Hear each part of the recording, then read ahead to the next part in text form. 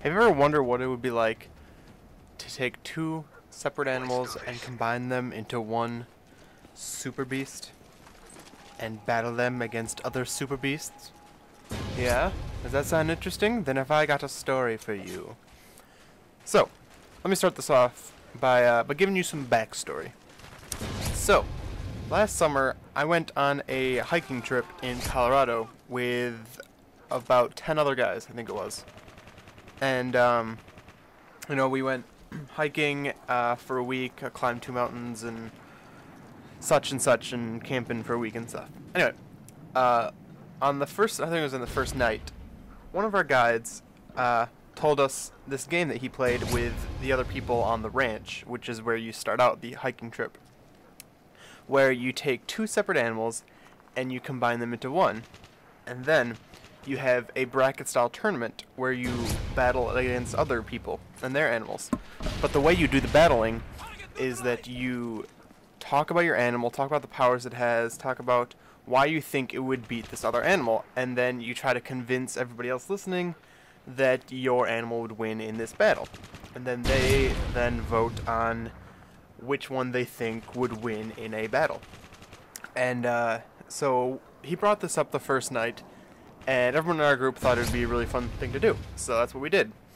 We each went around, and we picked two animals to combine, and then we had to think of what they could do.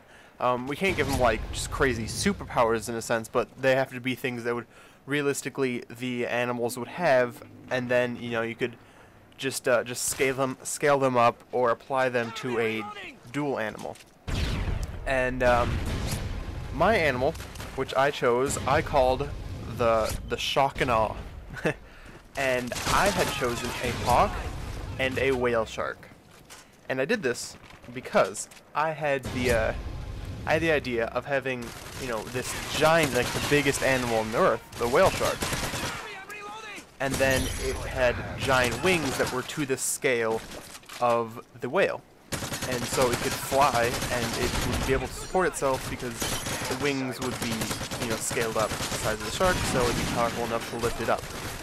And, you know, it'd have little, like, talons or whatever, and, like, it could pick people up with its feet. It had all the properties of a hawk, but with the girth and the size of a whale and the strength that it would have to a scale.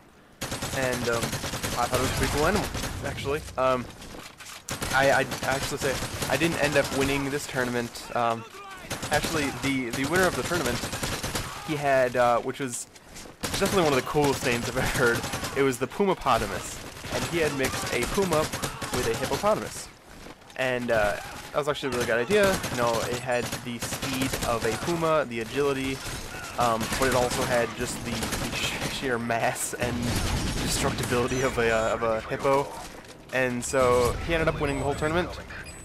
And that was it was really cool hearing everybody else's like animals and plans. Like there's this one somebody else had, which was a honey badger and a gorilla, which is a beast. Of course, me and him were both thinking the honey badger right when this guy said pick two animals to combine. We both thought honey badger, but unfortunately he got to pick first, so he took it. But it was real cool to hear all these people's ideas, and it was a really fun thing to do.